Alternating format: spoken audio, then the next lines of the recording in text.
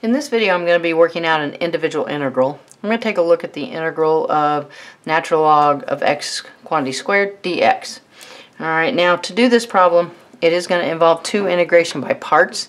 However, I am going to use a shortcut method to do that integration by parts.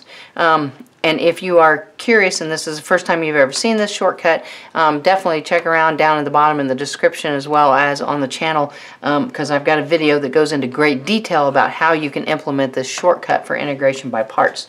Alright, but I am going to assume that you've watched some of my other videos and you are used to this shortcut. Alright, so I'm going to start right here, and I know I need to do some integration by parts, so I'm going to do my shortcut. I'm going to create a column for my derivative and a column for my integral. Alright, because of what this is, I'm going to choose to put the natural log of x quantity squared under the derivative column.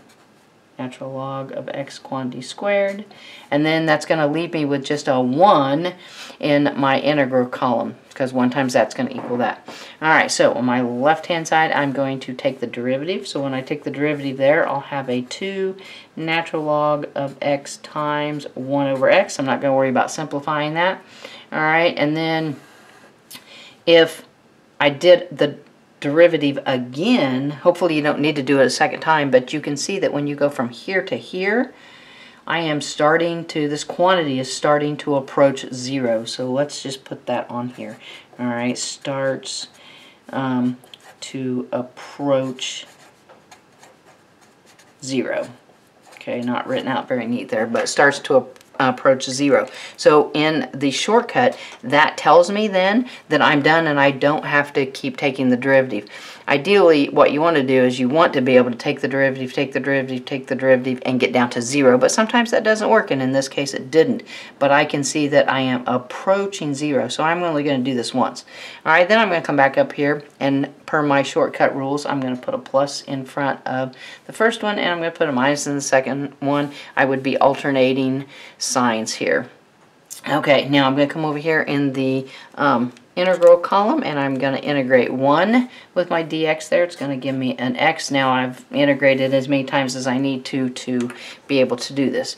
Now we multiply on the angle. If there's anything left over, which in this one there is, then I'm going to integrate and multiply coming back this direction. Okay, so that little shortcut right there, even though I did take kind of a long time to go through that, is definitely probably going to be shorter than your regular integration by parts. So from this now, I can take this integral and I can rewrite it.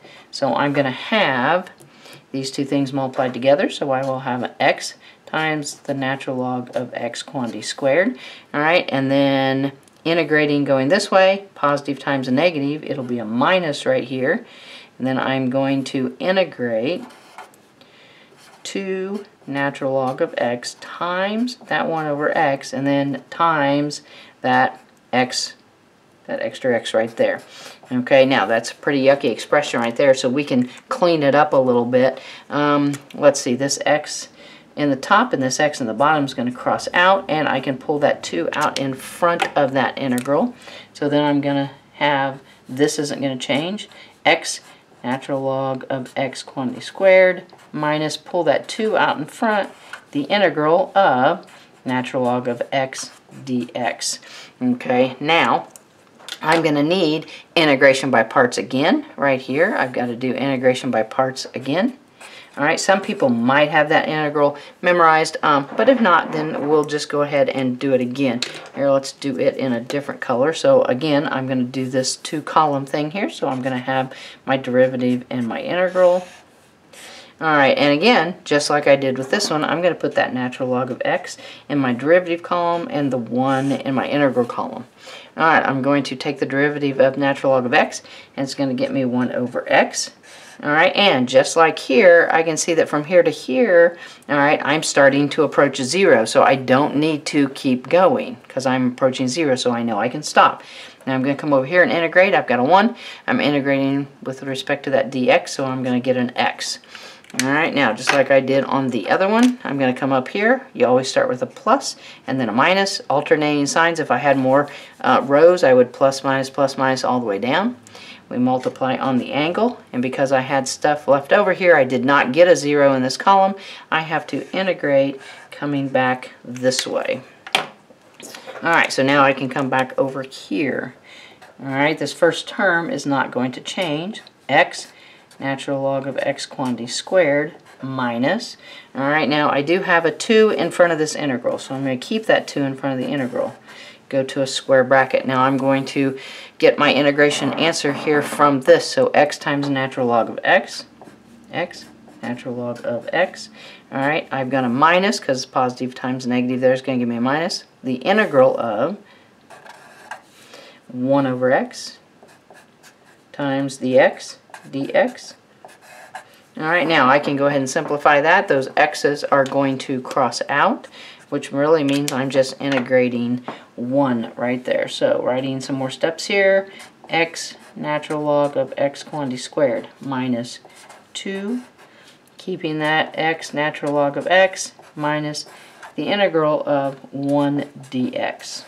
Alright, now I'm down to an integral that I can work out real easy. That's just going to be a straight x since I'm integrating there with my dx.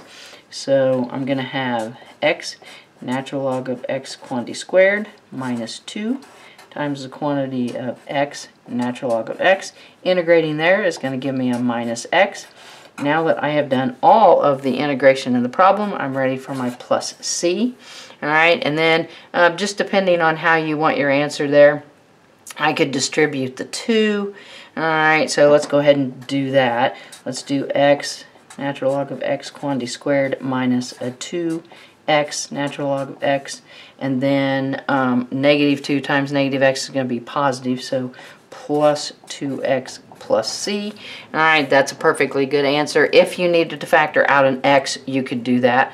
Otherwise, you can just stop right there. So definitely nice little integral there that involves 2 integration by parts.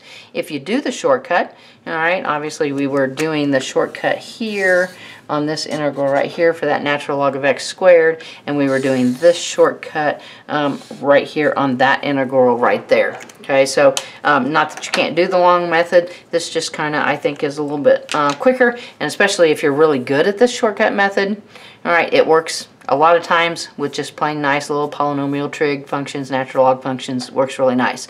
Definitely thanks for watching. If the videos are helping, please share with your friends, and don't forget to subscribe to the channel. Thanks.